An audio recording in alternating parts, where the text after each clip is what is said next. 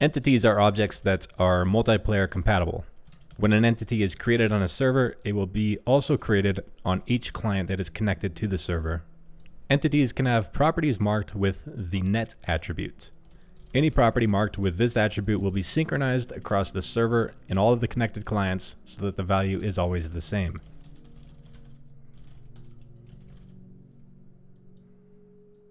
Entities with networked properties must be marked as partial so that the code generation can work. It's important to note that when a property is marked with the net attribute, it is owned by the server and cannot be changed by the client. I'm writing some debugging code so that we can display the value of the networked integer on the screen. The client's text is green and the server's is yellow. We'll update this value on the client and see that nothing changes. And I will switch this to update the value on just the server and see that the value gets synchronized between the client and the server.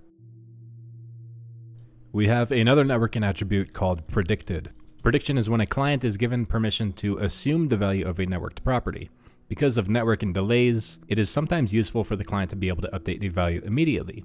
If a client is wrong in its prediction, as say the value from the server comes in and it ends up being different, this is what we call a prediction error. When this happens, the server has final authority and the value ultimately gets set to whatever the server says it is. Entity has a spawn method that we can override to handle any initialization. Spawn will only be called on the realm that this entity has created, so if we create this entity on the server, it will only call on the server, not the client. If we also need to do some initialization on the client, we have a ClientSpawn method. The ClientRpc attribute can be placed on any method, and what this does is it allows the server to tell clients to execute a method. In this example, I've placed an error message that will be displayed if this is being called on a server. However, if we are on a client, it will successfully display the death message. And then we'll scroll down, make sure we are in the server, and tell the client to execute this message. Methods with the ClientRpc attribute will have an overload method generated for them that allows you to send it to any specific client, or if you would like, send it to everybody.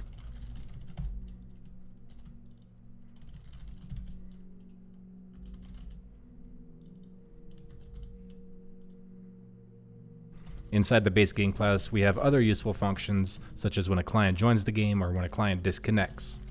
These would be useful, for example, when a client joins the game, you need to spawn a player entity for them.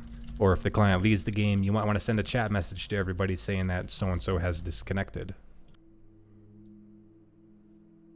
Networking can be a challenging topic to understand and especially challenging to cover properly in such a short video. If you have any questions or run into any problems, feel free to leave a comment on this video or join our Discord. Link is in the description.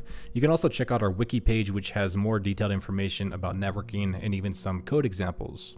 I'll try to cover networking in more depth in a longer video later on, but for now I hope this gave you a basic idea of what sandbox networking is capable of and what it's all about. The video that you're looking at now is a recreation of Surf and Bunny Hop in Sandbox. The full source code for this is available. Link is in the description, so there's a lot of networking stuff to see in that repository as well.